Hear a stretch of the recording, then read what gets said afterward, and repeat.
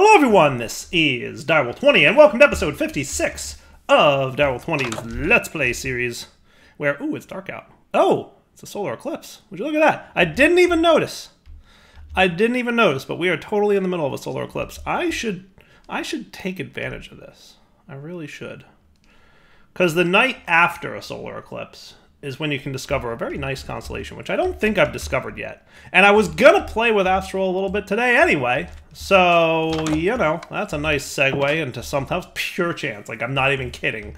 Not even kidding that that was purely by chance that that happened. I was gonna play with Astral a little bit today, and then this happened, and that was not at all intended. I mean, that was just pure coinky-dink. But I'd like to get back into Astral Sorcery today, and I'll tell you why. A couple things I'd like to do. One, I definitely want to play with the tick accelerating ritual at some point. So because it's a solar eclipse, we can probably get to that point, at least now, where we can have that. I would love to have a few crystals ready to go for that, but I don't think we can make them all in time. But I can at least discover, right? Because we've got a handful of, you know, crystals here that have all kinds of cool things, but yeah, meh, we'll see.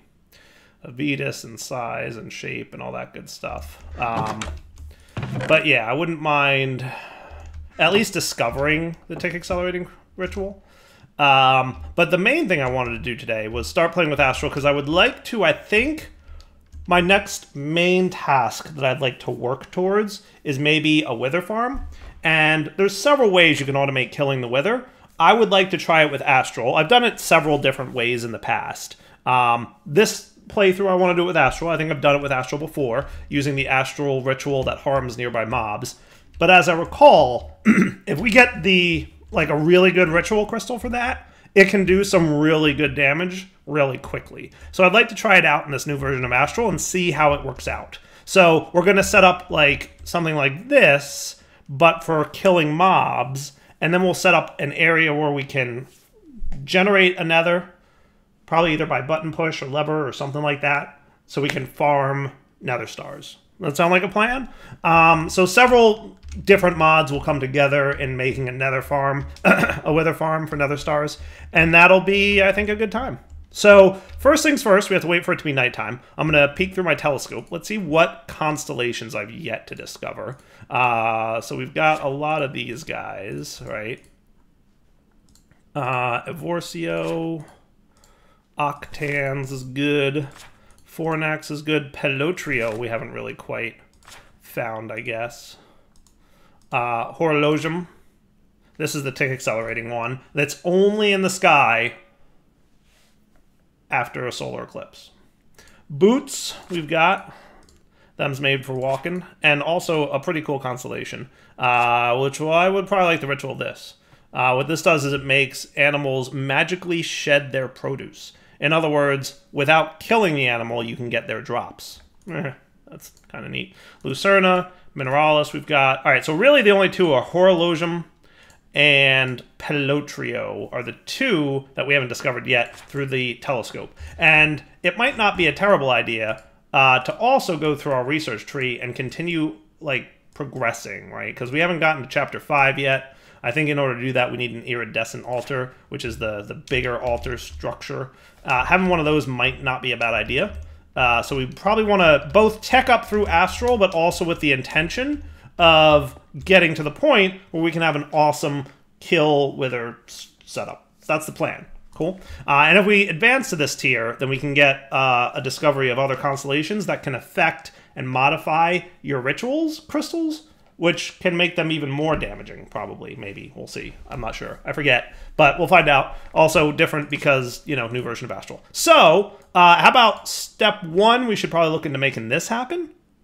And then step 2. So in order to get this, we need the resonating gem. We did that thing, right? Yes. So that's cool. Really? No wireless transmitter in range from over here? Aquamarines. Wow, we're low on aquamarines. Holy cow. Do we have more in here? Not so much. I'm gonna grab what I do have. Yeah, star metal and all that stuff. some things here that are, you know, handy to have. And I should have my resonating wand at the ready too. Though now that we have, you know, a pretty healthy refined storage system, I should really just kind of put all that stuff in there. Hey, real quick side note, I turned off emergency hover because guess what? The angel ring I made last episode totally negates all fall damage. Oh, that's beautiful. Oh, that's beautiful. All right, so we're gonna be doing improving of this altar, right? Teching it up. Let's get some aquamarines. I might have to fly around the world real quick, but priority one for me is going to be... Oh, hello. And I'm probably going to need some more buckets of liquid starlight. I'm going to let that thing cook while I think about... Do we have a tank that I can borrow? We totally do. How about an advanced one? That can hold 28 buckets, and we've got 513 buckets here. I was hoping that you would fill up easily. 800 millibuckets. 1600. Okay. So if I just click this a whole bunch. I wasn't sure if it would be like add and remove or how that would work. But, yeah, there we go. 28. Sweet. Got to be ready over here to fill things up. Only my thing reached. I'm actually really close, but meh.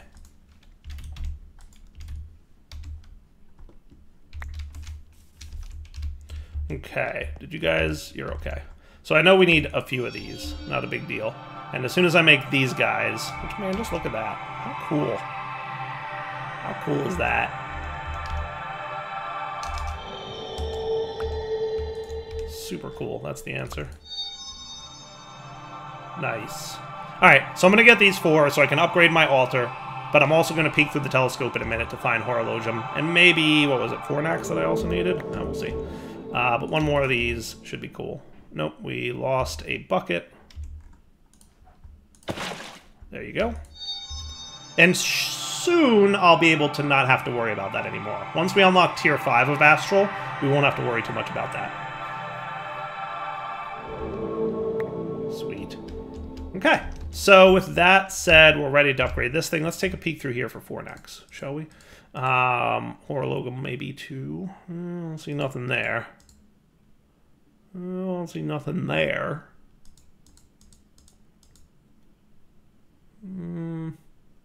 Horologium should be in the sky tonight, right? It really, really super duper should be. Because it's the night after a solar eclipse, and that means... Yeah. Maybe I'll give it a little bit more time. Maybe once the moon gets up there, or maybe over there-ish. I'll come back in a minute. You know what? Maybe I already discovered Horologium, because that's it. That's it right there. So why is it giving me the question marks? I thought the question marks means it hasn't been discovered yet. But I guess we already discovered it, so maybe we're cool. Anyway, let's upgrade the altar then. Let's do that. So in order for this to happen, right, we need to, in the constellation tree, get the iridescent altar. We're going to need some runed marble, some sooty marble, and any kind of celestial crystal. I'll just get one of the small ones that has size on it, because remember, size is easy to upgrade. You just drop it in a pool of water and it gets more size, right? So that should be you. Some of you, and some of you ruined marble. I might need a few more of these, so we should be prepared. Hey, look at that. We have a lot of marble now. We sure do. We have a lot of marble, courtesy of that mining dimension thing that I set up. Okay, so then you... From Astral, we want the iridescent altar. Sweet. We're ready to go. Make it happen. Dun dun dun dun dun dun dun. I just like the massive particle effects. Each tier of altar as it upgrades has more and more particle effects that occur. So it's just super cool to watch. You know me. I like the eye candy. I'm not even going to deny that I like eye candy. Boom! Your vision expands. Can you take me higher? Yes, I can, sir. So now we need to do the multi-block structure around this thing for it to still be a valid crafter. But luckily, what we've got here is, you know, just some upgrades to the existing stuff. So not a massive change. We just have to add, like, a handful of bricks, it looks like, and that's about it. So let me get some bricks.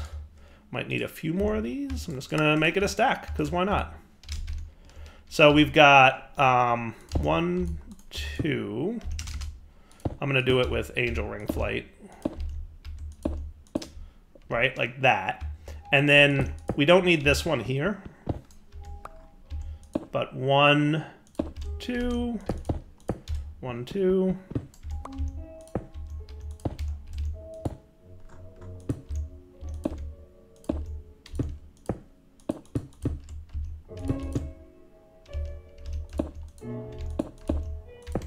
So right now you should be red. Now you should be... Whoa, hello, blue. Happy. Good. That's cool. That's all there is to it. Handful of bricks and your multi-block is complete. Which looks great. So now this thing's ready to roll. We've got... Oh, that's cool. That's different. That's a different little particle there. There used to be a crystal hanging there. But now it's just... that's neat. That's cool. And we have almost a full table, which is nice. That is really nice, actually. I like that. Looking good. So now that we've got this guy upgraded, we have a whole new chapter in Astral that we can get into. Specifically, for constellations, there's a new set of constellations that we have available to us under Radiance. So if we were to go look at some constellation paper that previously said there was nothing there, we now discovered our first dim constellation? Is that what they are? Gelu, which may or may not be in the sky tonight. But in order to discover them, we need the Astral Observatory. So that's not a thing that we can discover just yet. So let's see. This chapter unlocked the Irradiant Star. Shifting stars are well suited to brute force disruption of a personal attunement, but more refined methods exist. Filtering the light used for crafting and adding aspects from items allows an advanced star to be crafted that modulates attunement energies instead of disrupting them to failure. The attunement route will shift to match the Irradiant Star, and all perk points will be deallocated, but any growth progress will not be reverted. This allows the sorcerer to reallocate the points without losing any. That last chapter is the most important part. Basically, before, with our attunement, right, that's perks, this stuff, we could completely reset our progress and lose all our perk points. We now have a way to reset our progress without losing the perk points. It just refunds them to us so we can reallocate them, which is cool. The Observatory is what we need. Well, that's a complicated recipe, but we can make it happen. In order to discover these new constellations that are available to us. Right? To increase the visual reach into the stars, more filtered lenses and reactive powders will be needed than the telescope required. The more sensitive viewing an observatory offers allows a sorcerer to delve deep into the sky field, following the slightest hint of magical energies back to its source constellation. In the deep depths of the astral, more constellations faintly shine their magical power forth, barely distinguishable against the background noise of existence. As the observatory is very precise, moving the mouse is necessary to aim around the night sky. When a prospective constellation is located, holding shift will lock the view, allowing the constellation to be traced. Press right-click or escape to leave the observatory view and dismount the observatory seat by pressing shift. So in other words, we have access to new constellations, which I think are faint constellations is what they're called, but we'll find out when we check one out. And we have to discover them. Instead of using the telescope, we have to use that observatory. I think there's 4, or at least there were in previous iterations of the mod.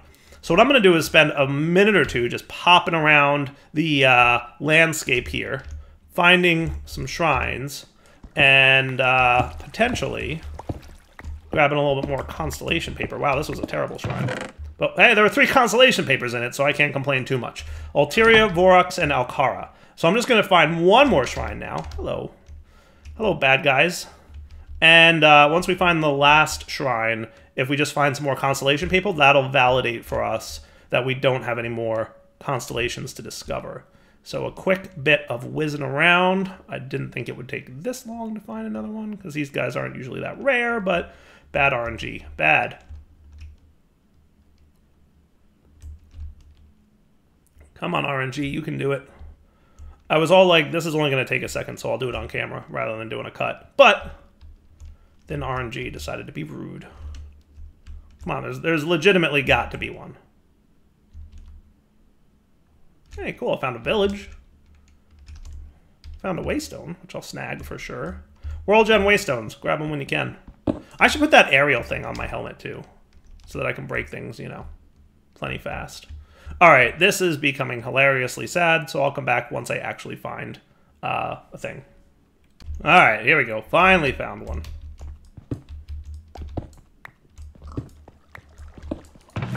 and blank constellation paper. So I don't think there's any more constellations for me personally to find. So if you're on a server, like I said, leave these constellation papers behind so that if you have other people that you're playing with, I'll take an emerald, you can easily make it, you know, so that they have things to discover too, right? Because, you know, these constellation papers you'll never get any more of. You don't need them.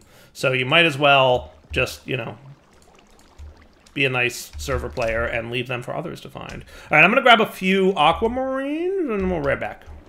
All right, I'm adding the constellations that I just got, the 4 dim or whatever they are, constellations, faint, to my book. Now, what these do is they can modify the properties of a ritual. So, for example, I know there's one that reduces the range of the ritual, so it affects a smaller radius, but amplifies the effect, so it makes it do more things in a smaller radius. So, for example, for the growth one, rather than covering a large area and slowly speeding up the growth of things, it'll cover a very small area and rapidly speed up the growth of things in that area. And the same for damaging mobs.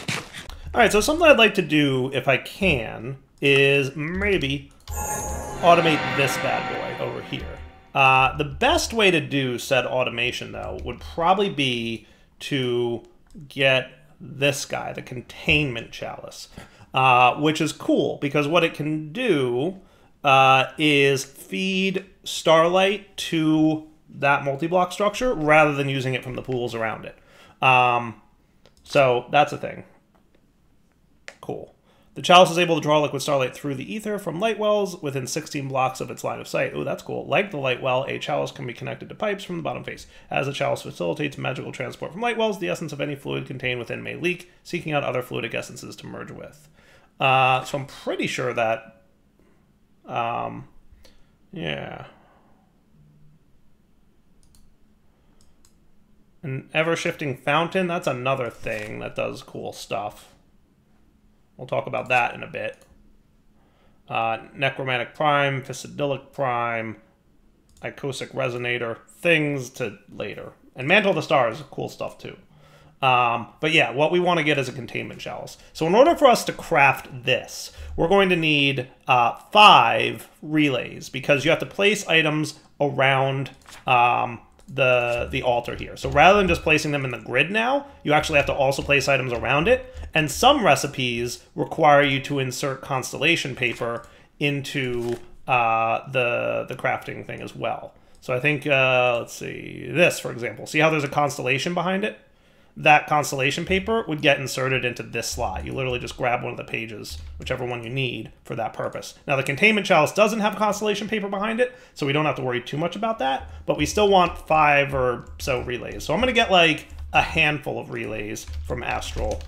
The relays are glass lens, which now we can make in the starlight with just a glass pane, by the way. So notice how I grabbed some of those ahead of time. So boom, and we can get ourselves glass lenses rather than wasting aquamarines. Not that aquamarines are rare, but still, you know, it's nice to have a little bit of a renewable resource doing the thing. So let me get my bucket back out. I decided to start using this quantum bag as like a proper store the things kind of thing, and, you know, it's been going well. There you go. Back in a minute once I make, I'm gonna make like 6 or 7 of these. All right, so now we want some astral relays times 8. Woo! Nice and quick. And what we want to do is kind of place them around the altar. So I'm thinking something like this ought to be cool. Does that sound good? Okay, so now let's look into making the chalice, which is one of the first things we're going to want to make. And then we're also going to want the observatory. So let's add these both to the to-do list. So you need some sooty marble, gold, star metal, resonating gems, aquamarines. You get the gist. Back when I have all the resources. All right, so we should be good here. So let's kick off this craft. This is the first time I'm crafting with this version of Astral. Let's see how it goes. So what should happen is during the crafting, right, if we look at the recipe for the chalice, it'll tell me that there's 5 aquamarines that need to be placed around it. Other recipes have different things. And what'll happen is it'll pick one of the astral relays and show a transparent image of what item it needs. Boom. And then it'll progress a little further and show you another one. Boom. Now, as Other recipes don't require 5 of the same item, right? So this is a unique recipe in that all the items are the same. So there'll be, for example, in the Observer that we see in a minute, there'll be other things that we need to get.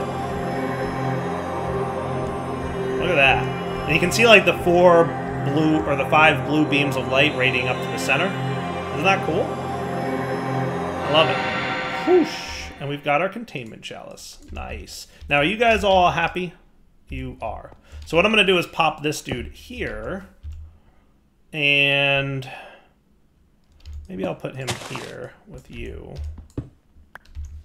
Cool. Can I do this and that? Will you absorb from the bottom? Maybe not. But will you output to the top?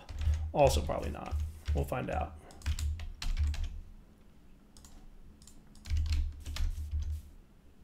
So you don't have like a sidedness output. I can shift right click you. I know you'll dump to the bottom, but I don't know if you'll dump to the top.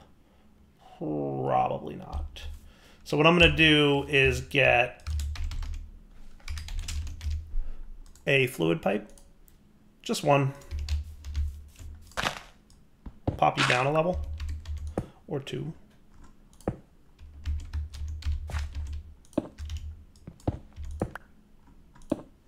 Cool.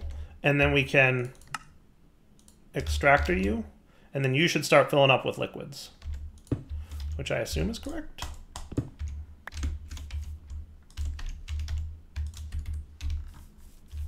Yay, look at all the dirt we're getting thanks to that mining doohickey. So that should be cool, I think. I mean, you've got lots of liquid in you, I presume. So are you going to still do the thing where you do that for me? Yes. See how it's doing that? And check this out. If we take a look at this... Oh, he's empty already. Well, that's fine. I don't know how much is in there, but that's okay. But the story here now is that rather than it occasionally absorbing from one of the pools that I have to then refill, it'll always pull from the chalice, and it'll pull a small amount. So in general, this is both more efficient in terms of Starlight and more automatable, because we no longer have to check which of these source blocks got lost and then manually replace them, right? So that's pretty cool. That is super cool. So now we can kind of automate this guy a little bit. Let's look at it. So what I'm going to probably want is a user of some sort. So there's the item user from Cyclic. I might need 2 of these, but let's see what we got. So you only have 1 slot. Okay, that's fair. So if we wanted another one of these, that should be doable. Lots of gold for you, huh?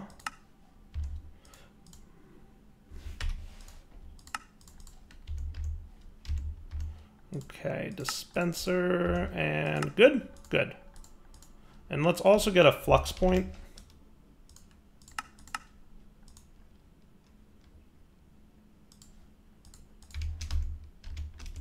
So what we're probably going to want is a flux point here with this guy and this guy. Okay, you can be Roll20's network, which means you guys fill up with power. Nice. Tick delay every 20 seconds. Requires redstone, always on. Also, always on. So now, if I give you a wand... Yeah, so you're not perfect, because you try to put the wand in there. That I don't love. And are you taking it out? Is that what's happening? Yeah, I don't love that. Oh, he's popping it off and on. Ugh. Rip. That's not ideal. See, Extra Utilities Mechanical User was very finessable, and you could say exactly what kind of clicking you wanted it to do, and you could automate this easier. This might be a little trickier than I was hoping for. Let's see what else I got. So how about a hopper? Will that work? It would seem like the answer is no. Correct. So I'm thinking not as easy as I would want it to be for item users to happen. Integrated dynamics might be the solution here, but I don't want to get into that right now. So let's hold off on automating this guy, and we'll look at doing that in a future episode where we focus on integrated dynamics to do it. There might be another way to do it without integrated dynamics. I'm just not able to think of one just at this minute. All right, so a little bit of crafting needs to happen at the moment. I would like you at the Celestial Altar to make one of these. Whoosh. Am I missing something? Do you not have enough power? You should have enough power. That's weird. What's that all about? I mean, I know it's not nighttime, but come on. Let's go. Do the thing.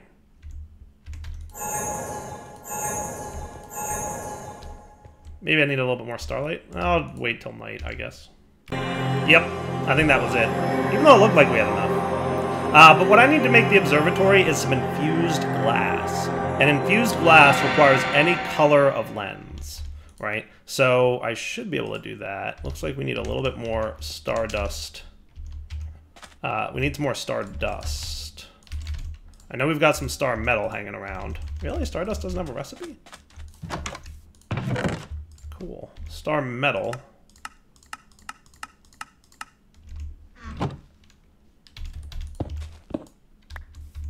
Didn't Stardust have a recipe before?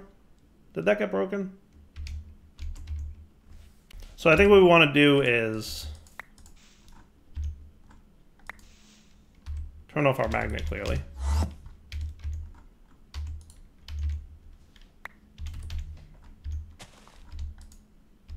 There you go.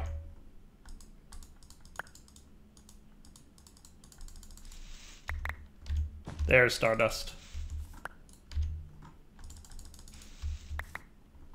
That'll work.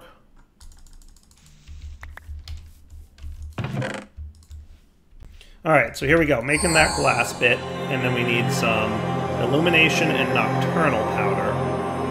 And that should be it. So once this is done crafting, we should be having everything... Oh, we need another lens? I thought I had a glass lens. What's up with you? Glass lens. It's right there in my inventory. Oh, I need 2 glass lenses. Okay, well, there's your problem. Luckily, that's easy now. Alright, magnet. Thank you. So you, and then we're going to need 4 illumination and 2 nocturnal, which I think requires this thing to craft, so I should clear that out. Unless I have some in here. We're going to want nocturnal and illumination. Nocturnal needs illumination, so we need some coal, black dye, and lapis, and then you're going to be glowstone and aquamarine. So we're going to want, I'll get 8 of them, right? Coal times 2, lapis, and black dye or ink sac should be cool. Okay, so illumination powder, go. I need 2 sets of those. Nocturnal powder.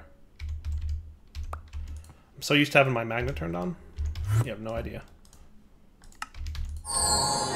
Boom. And now you should be cool. And we've got 2 Stardust ready to go. All right. And does this need a... It doesn't. No constellation. Oh, wait, it does. It needs that constellation, I guess. Hang on. Let's just double check that. Yeah, Radiance. Observatory needs the U constellation, which is what again? Lucerna. Lucerna. So let's get the Lucerna paper, which is U. You're gonna go in there. No, wait, it's not the paper that goes in there. I remember now. It's actually a crystal that needs to go in there. So I happen to have a Lucerna crystal. So you're a collector crystal. You're a normal crystal. Do I want to take this off and potentially have mobs spawn around me when I'm doing this? Probably not. So let's get... it's not super important what the stats of the crystal are, as far as I know. So what I'm going to do is grab another size 1 of these, and we're going to Lucerna it up. So we need a focus crystal, not the constellation paper. For some reason, I always thought it was the constellation paper. I think this is Lucerna, by the way. It is. He's already set with Lucerna, but Lucerna is not in the sky tonight, is the problem. I don't think, because we would see the thing on the ground if it was, right? So let's sleep through the night and get Lucerna out. Hooray! Lucerna's in the sky. Somewhere. There you are. Sweet. Alright, so you with the size 1 crystalling. Probably turn off my magnet for this, because he's clearly derping it up.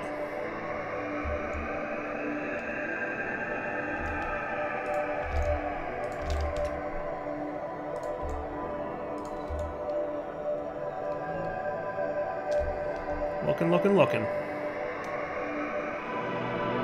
Sweet. Alright, so then this goes in here, attuned to Lucerna, and you can see the constellations show up in the black section underneath here. That's how you know you're good. Cool. So now we can activate, and that should be cool. And now it's going to tell us which items to put where.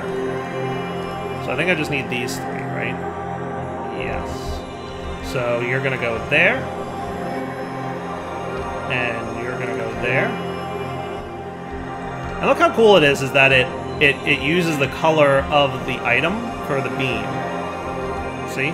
So you have like a blue laser coming up here, you got a couple yellow lasers, you got like a dark laser coming, like, that's super cool. That is super cool. Another yellow, some nocturnal, some illumination, and now that, whoosh, should be good to go. Wow, would you look at that? We've discovered the Observatory. Pop him around here somewhere. Look at this giant monster. Isn't he cool? Man, that is a model and a half, let me tell you.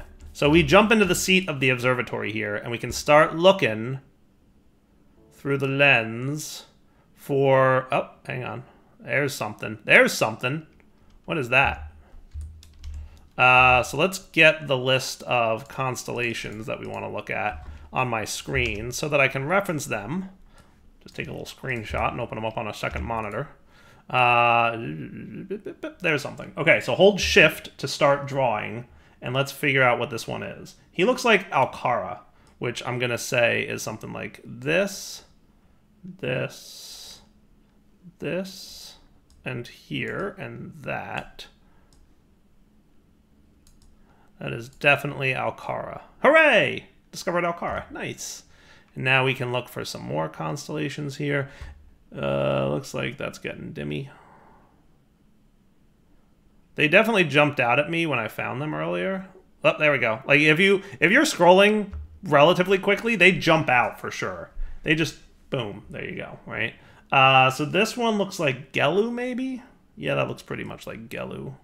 So that would be you to here, all the way up here, down there, there, there, and there. Boom. Nice. Okay. Any others out tonight in the wild night sky? Whee!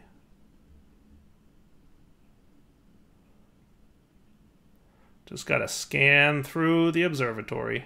I do like this mechanic. I think it's super cool. Like, call me a space nerd, but looking through a giant observatory for some constellations and having to draw them on the screen. I from the very first time I played Astral and did the whole drawing the constellations in the sky to like discover and unlock them, I was just like, this is cool. All right, so that's enough for now. I don't think there's anything else. Hey, stop twitching, Twitcher. There you go. Because he does, I believe, spin as you know, look around a little bit. But that's cool. Nice. Cool, right? Super neat. So now that we've discovered Gelu, and Altaria is, I think, the one I want. But Gelu, the cold depths of the astral, are a perfect match for this chilly constellation's supernatural powers. Ritual trait modifier. As the insidious cold diminishes output with its deep chill, so too does it spread wide its embrace, increasing the reach of the ritual nearly 4 times over, but reducing its strength to nearly 1/6. So in other words, the opposite of what we want. Pretty sure Altaria is the one I want. Vorux we didn't, but Alcara we found. All things in the universe have their own subtle harmony to them. The latest constellation changes those vibrations, twisting them to other ends. Attune crystals are far more likely to fracture while used, and their effects become discordant and corrupted. The exact impact depends on the primary constellation. That's kind of cool. I have no idea what that means, but it sounds like it like affects things. I wonder if there's a way to find out. Corrupted ritual effect. Care turns to slaughter as the creatures of the field are butchered by the ritual while leaving an overabundance of resources behind. That's cool. That is cool. We should flip through some of these other ones. Dissidia.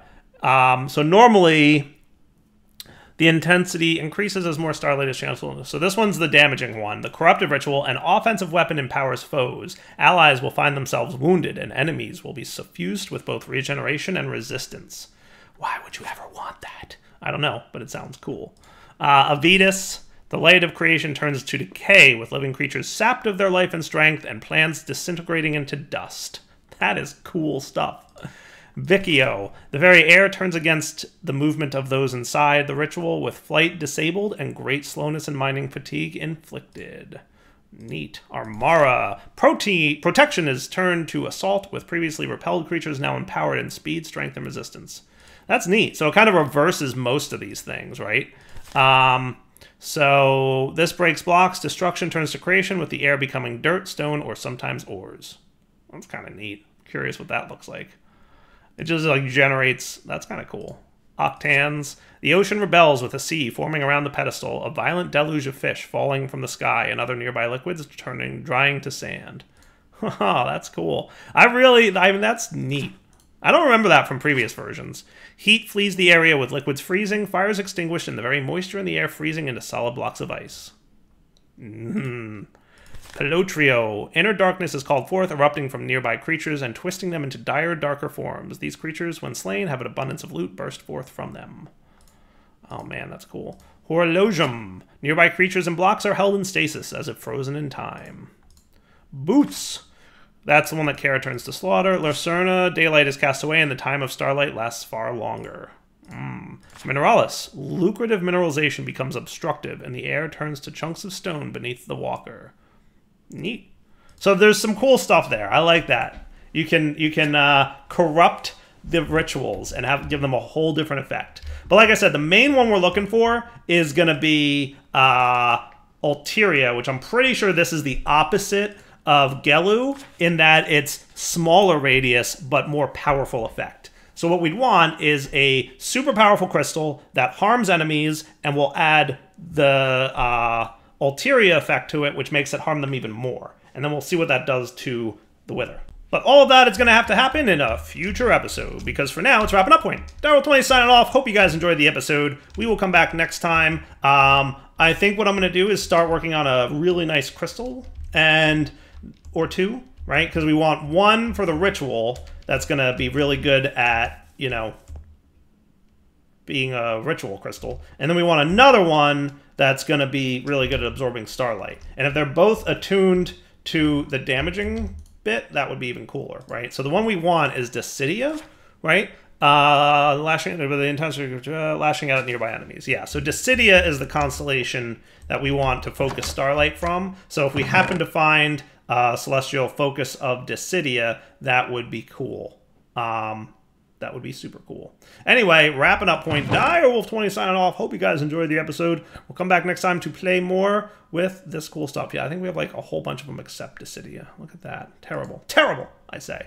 But anyway, take it easy.